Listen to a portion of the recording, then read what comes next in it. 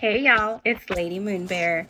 So in the next video in my witchcraft series, I wanted to go over a few things and clarify a few things that I've kind of already spoken about or was put in comments on some of my other videos. So I know I mentioned candles when I was speaking about the white candle. And just so you know, you can use birthday cake candles. You don't have to go and spend a lot of money on the honey beeswax candles unless you need to use the wax.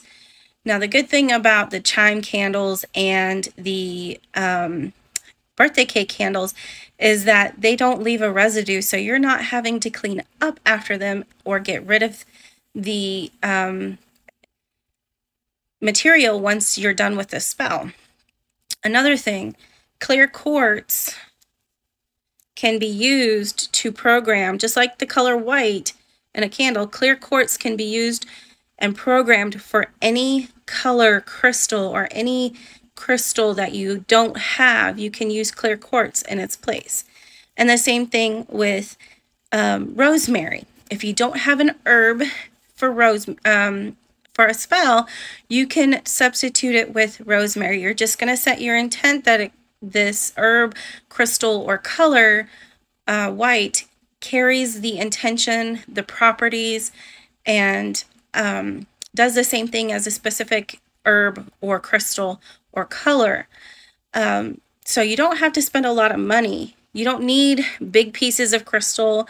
If you have a tiny little crystal, this is one of my moonstones, and you don't want to use a big piece, another moonstone, or you don't have those ginormous cathedrals that are so expensive, just use a little piece of it. Just use a little clear quartz. It doesn't even have to be this big. It can be smaller than this. Use a birthday cake candle if you don't want to do a 7-day candle. The great thing about the birthday cake and the chime candles is they don't take that long to burn.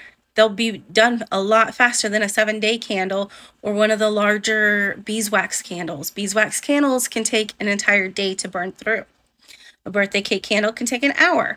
Chime candle can take up to 4 hours. So it does not shorten the length of a spell. It does not decrease the power within a spell. The same thing goes with a small piece, small chip of a crystal, a small little bit of an herb. You do not have to use a ton of product when you're doing a spell in your witchcraft. So I hope this helps. If you have any questions, just let me know. Thanks, and blessed be.